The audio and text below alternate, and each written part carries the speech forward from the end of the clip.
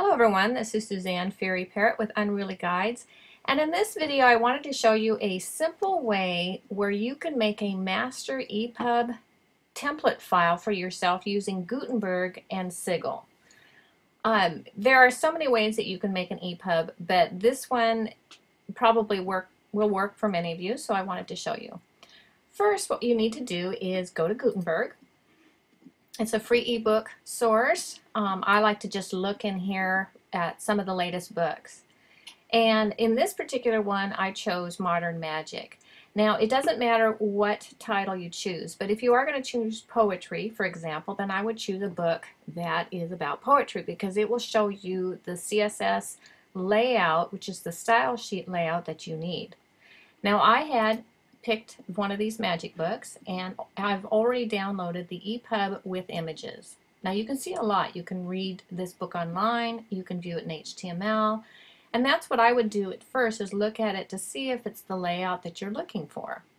I've already downloaded this file and I'll show you what I did.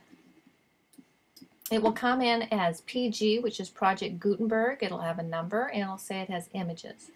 Now I go to save the file, and I've already saved it here in a folder which I created called My Master Book File.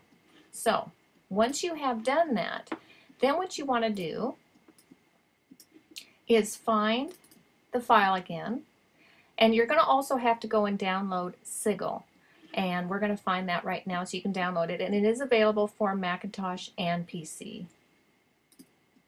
What I do to find SIGIL is you just type SIGIL in the Google search, and it's usually one of the first ones up there, a WYSIWYG ebook editor. What you're going to do here is click it, and then it'll show you on the left side. You'll see that you'll find where it says featured and then downloads. There's a zip file, bin files, exe, and you can go to show all if you're not sure which one that you want to download. And it'll tell you it's for Linux, Windows, Mac, and on down.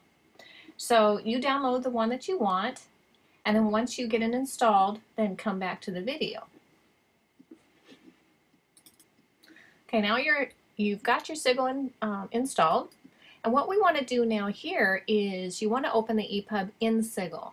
Now for me, I can just highlight it and right-click and go Open With, and I can choose what I want with this. You may have to go open up SIGIL and then just go to File, which is up in the menu bar, and Open. And unfortunately, I'm sorry you can't see that right now. But what we're going to do is I'm going to show you what is going on in here. Now SIGIL is a great program. It allows you to edit the HTML. This first one is called Wrap, but you can see it's just the cover. We're going to look at the source code. You look at these little caret things at the top. You can always enlarge it at any time.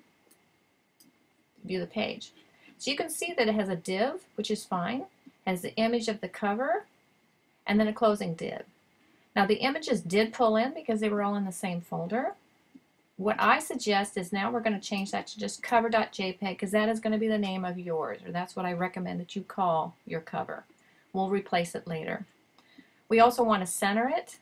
And in my CSS that I have, it's easy to do. You can go class, quote, center, close quote.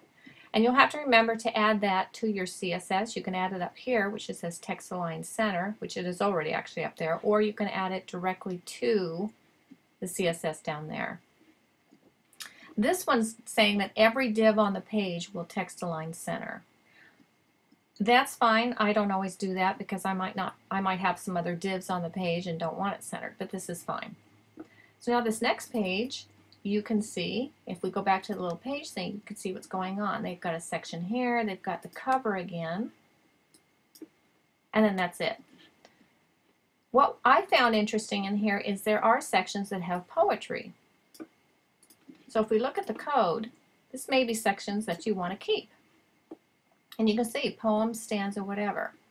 So what you want to do is you go through and delete what you don't want, things that you are interested in. You can rename the file. What you do is you right click, like on this one was the cover. You right click, rename, cover. I didn't have time to go through everything, but I hope that this was helpful, and then I'm going to try to have a follow-up video. This is Suzanne with Unruly Guides. Have a great day.